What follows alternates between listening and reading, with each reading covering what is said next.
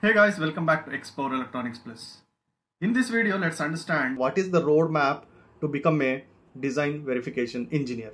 If you are a fresher, you need to start with digital electronics. This is very important. Digital electronics need to be studied carefully and fully. If you are master in digital electronics, then you need to learn Verilog for all those concepts of digital electronics. If it is a combinational circuit, sequential circuits, FSM, whatever. So once the Verilog or VHDL is studied, then you need to step into system Verilog. System Verilog requires a bit knowledge of OOPS concepts. You need to understand what is inheritance, what is polymorphism, how actually the classes are going to be defined. These are the things you need to understand in system Verilog. And after that, you need to understand UVM, the standard methodology used for verification. And once the UVM you have understood for any particular small design, you can go with the protocols. Standard protocols, communication protocols are there, bus protocols are there.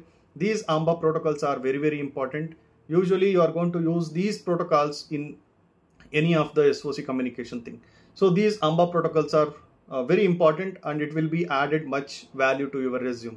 And then comes the projects. Using these communication protocols and also some advanced concepts with some projects involving those APB, AHB concepts, you can do that as your graduation project, or the project after the graduation you can do by your own interest. Then it will add much weightage to your resume. Your resume will be easily picked if you have APB, AHB and AXI concepts, which you have a skill on that. So these are the things we can say, and this is the roadmap. If you are a college student, then you can go for design verification.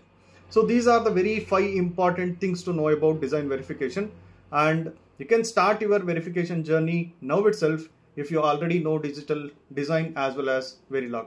Anyhow, these things you have studied in your academics itself. Now you can step into UVM directly, or starting from system Verilog.